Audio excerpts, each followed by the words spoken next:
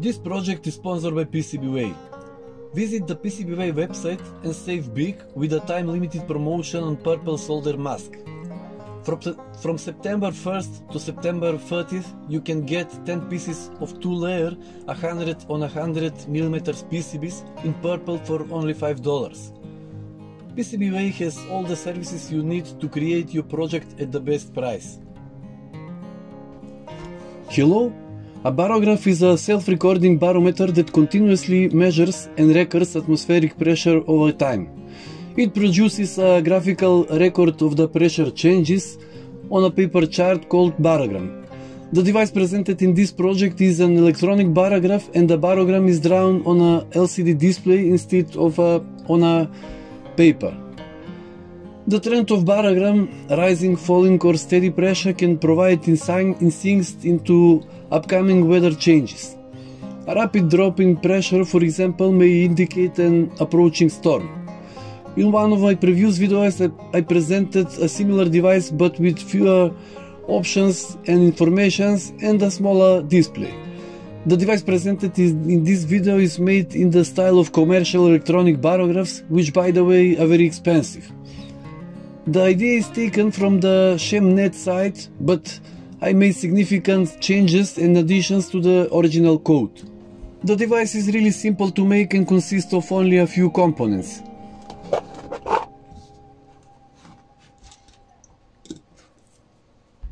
ESP32 development board, 128/64 LCD display with ST7920 driver chip, BME280 humidity pressure and temperature sensor module, and 3 buttons.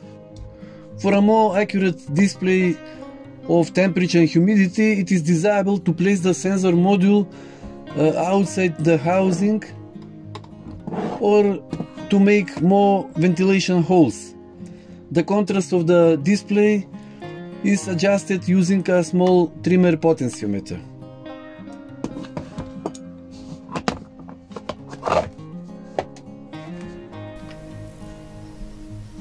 As for the code, as I mentioned earlier, I made several changes and improvements.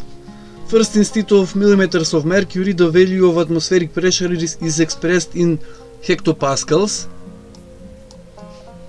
which is the official unit of measurement for atmospheric pressure.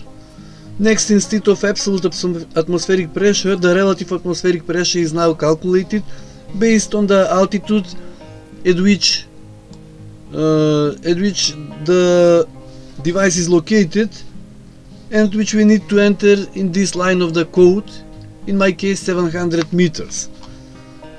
Next, 3 more screens have also been added to display the necessary parameters. Also, in case of accidental power failure, the graph is remembered, and the next time the bar graph is turned on, we do not need to wait 24 hours for fill up.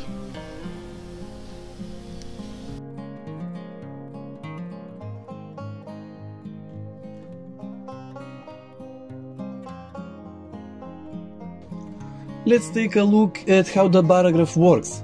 Immediately after turning on the device, a message appears on the screen to check the BME280 sensor. After that, the main screen appears. At the beginning, this field is empty. Next, I will show you the screen looks after more than 3 hours or 24 hours, so that I can present all the functions to you. Of course, the most important part here is the graph that shows the movement of atmospheric pressure over time. The entire graph is drawn with 128 vertical bars, and the time covered by these bars is exactly 24 hours.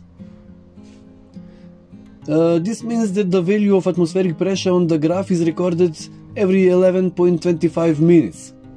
On the right side are the latest measurements, and on the far left are the oldest measurements, in this case minus 24 hours. Similarly, in the middle are values of from 12 hours ago. In this way we can visually see very quickly and accurately whether the atmospheric pressure has trend of rising, steady or falling, which are actually basic indicators necessary for predicting local weather. I should also mention that the vertical resolution of the graph is about 1 hectopascal, which is quite sufficient for this purpose. As you can see, there is still a lot of useful information on the screen. Here is the value of the current relative pressure, atmospheric pressure, with a precision of 1 decimal place expressed in hectopascals. Then the relative humidity of the air expressed in percent, as well as the current temperature in degrees Celsius. On the far right, in small numbers, is shown the numerical value of the pressure trend in the last hour. Since the housing in which the device is built is from one of my previous projects, there are also 3 buttons on it. So I decided to give each of them a specific function. By pressing the top button, a special screen opens on which the current values for the pressure, temperature and humidity of the air are displayed in large characters. This screen remains active until we press one of other 2 buttons, at which time other appropriate information is displayed. But if we press the same button once more, we return to the main screen. The other 2 buttons function in the same way. The middle one displays the value of difference between the current pressure and one from the 1 hour ago, and the bottom button displays this difference from 3 hours ago. These 2 values are by definition the most important for short-term local weather forecasting. By default, the values are refreshed every 11 minutes, but if we press a button, the current values are taken, so there may be a minimal difference between different screens.